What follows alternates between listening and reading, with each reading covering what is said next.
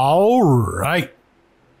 Now we're doing FreeCodeCamp, JavaScript algorithms and data structures, basic JavaScript, generate random whole numbers with JavaScript. So we can generate random decimal numbers with Math.random, but sometimes we need to generate random whole numbers. The following process will give us a random whole number that is less than 20, all right? So we'll use the Math.random function to generate a random decimal number. Then we'll multiply that random decimal number by 20. And then we'll use Math.floor to round this number down to its nearest whole number, right?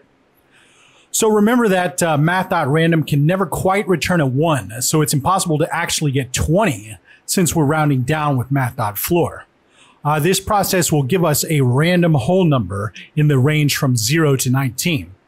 So putting everything together, this is what our code's going to look like. We'll have Math.random in here times 20, and then we'll wrap that up in parentheses and have Math.floor on that, so it'll round it down, whatever this is down, right?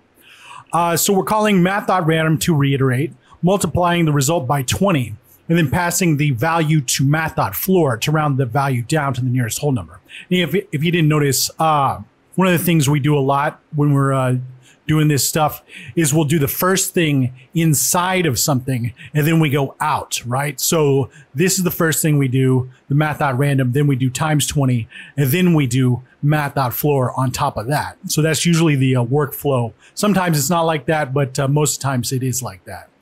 So we're going to use this technique to generate and return a random whole number in the range from 0 to 9. Okay. So we've already got Math.random right here. So let's multiply this by 10. So times 10. And then let's wrap this up in parentheses and say, what is it? Math.floor? Math.floor. All right. So let's come down here, do a console.log. And then we'll say random whole num, like this. Don't forget to wrap it in parentheses or put the parentheses. So we see 2, and if we put any kind of number in here, it's just going to give us a random. It doesn't matter. But the thing is, I mean, we're done. This works. Look, it works, right? But the thing is, that's ridiculous. 0 to 9, come on now. The thing we can do to make this 1 to 10 is if we do math.seal. Right? As in ceiling, like floor and ceiling.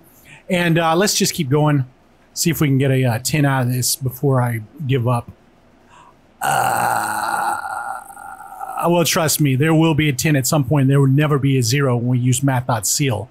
But let's go back to math.floor because they're not going to let us do math.seal on this. Anyway, so let's run the test. Looks good and submit it. All right. Now we're on to generate random whole numbers within a range, and we'll see you next time.